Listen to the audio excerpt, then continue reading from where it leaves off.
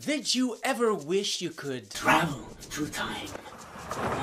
If you're looking at this video and you're in the past, don't set up the dial to 2020. But that's another story. I often have the question, how can I look to my past ClinChecks? Are they available? Do they just disappear every time I make a modification? Here are the answers to these questions in this clear tip in less than 2 minutes. Let's start the timer.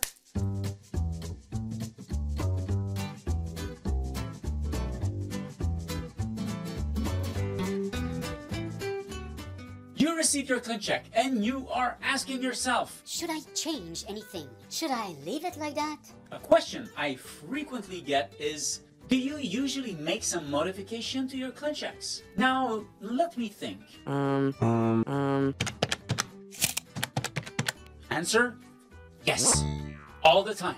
Every time you make a modification, you will receive a new ClinCheck. You still have access to all the ClinChecks that were produced since the beginning of the case. How do you access them? Follow the guide.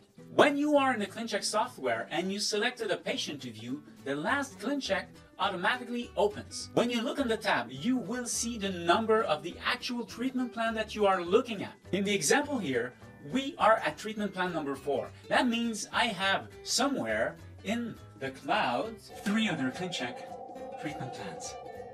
By going to the treatment timeline tab, on the upper left corner, I can now see all the previous treatment plans with the date they were made. By clicking on any of them, I can open them in a new tab on my ClinCheck software.